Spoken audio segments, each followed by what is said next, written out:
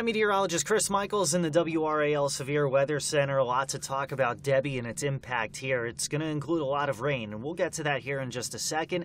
Use today, however, to clear out any gutters or drains, maybe mow the yard before the bulk of the rain comes in. And of course, it never hurts to just have the bare necessities around just in case you see any flooding. Futurecast, is going to show a few of these isolated showers and storms today. I do think it's slightly overdoing the coverage of showers and storms this afternoon. I do think they're going to be a little bit greater farther to the south and the east. As we head beyond sunset or so, that chance for showers and storms is going to go down to about 20%. So we'll call our chances today isolated. High temperatures in the Sandhills, upper 80s. Roxborough at 93. Durham, Raleigh about 89 to 90 degrees. Overnight, we're mild, we're muggy, but we're mostly dry. Overnight lows will be around 71 to 75 degrees. Now let's talk about some of the impacts out of Debby. And of course, we just kind of walked you through some of those today.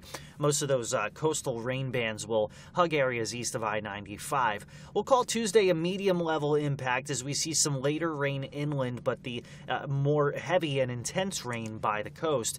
Wednesday through Friday's potentially high impact for us as we see a lot of rain and our greatest flooding potential.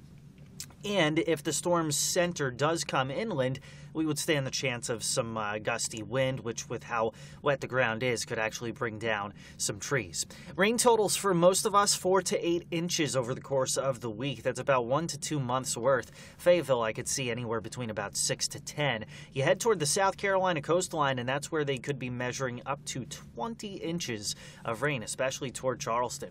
So for today, our storm coverage isolated. Tomorrow, it'll gradually increase. Heavy rain at times Wednesday through Friday, possibly lingering into the upcoming weekend.